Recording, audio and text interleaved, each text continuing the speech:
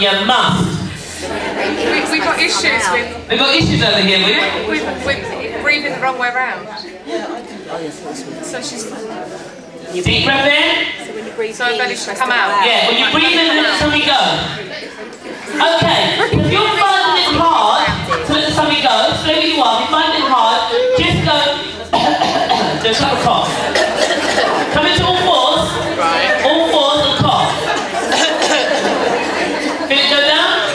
Now do a laugh. Ha ha ha ha. So a laugh. Yeah? Feel it drop? Yeah? But it goes in and out. Yeah? You're putting your belly in, you're arching your back. Try not to put it in. Right. Now, you're going to change. Finger, finger, finger. 1, 2, 3. 1, 2, 3 with the fingers. Yeah? Okay. Deep breath in. That's it. Breathe out. Think about sucking in the second finger.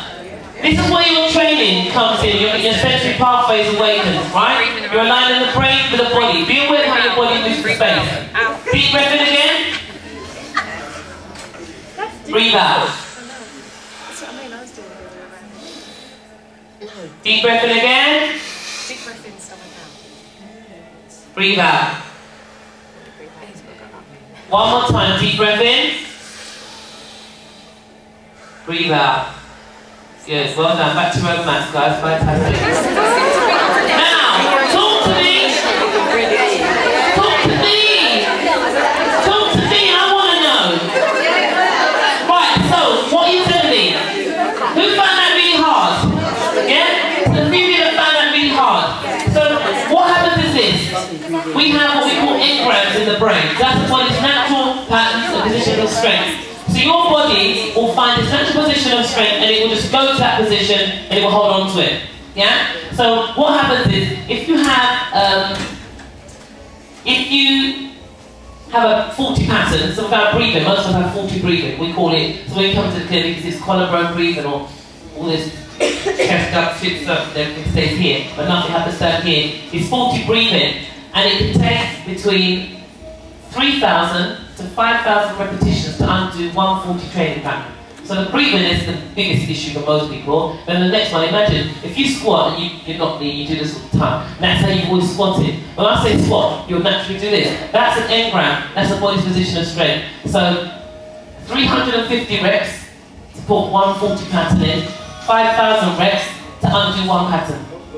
Yeah? So if you've trained bad, you've got bad patterns, they take long to undo. So when you come in, which is what happens when you come into the clinic, for instance, you come into my clinic, then I film everything, give you the videos, I take pictures as well, send you how you've got work to do. So you're going to say, well, I can only come forward once a week, fine, not a problem. That means you've got work to do, you've got to do it every day. Now obviously the less time you dedicate to it, the longer it's going to take for you to change. So if you find it really hard to do this breathing and you think, I'm not going to bother doing it, it's up to you.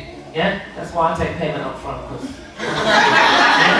right, number one. Number two, I know the program works because as long as you're 100% compliant, it will work. So this breathing might be annoying and it might be boring at first, but I tell you what, the day you take that breath in and your vagina starts responding, you'll be on that phone to me. You'll be jumping around the front room.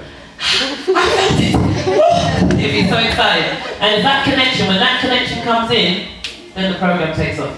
Yeah? That's what you need to do. But that then happens for every exercise you do. It's not about training the vagina just so you can have great sex, which is nothing wrong with having great sex, but you know, you don't want to have it 24 hours, but you might want to have it 24 hours a day. But you've got things to do, yeah? What you want to be able to do is to be able to laugh, jump, run, sneeze, cough, twist, move, and not have to think about it. Yes or no?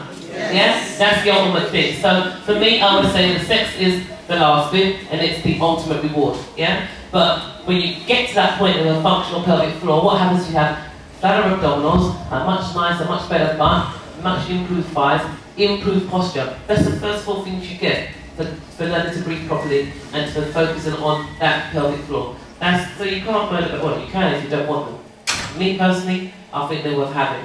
Then the 5th one for me is the dry knickers always. Not having to worry about the incontinence and going out and buying your knickers and not thinking, okay, I'm going to go Selfridges and get those, and then I'm going to go to Boots. Yeah? And then the last one, of course, like I said, is the sex. So which of the 6 do you not want? You want all of that? Right. Good. Okay. So let's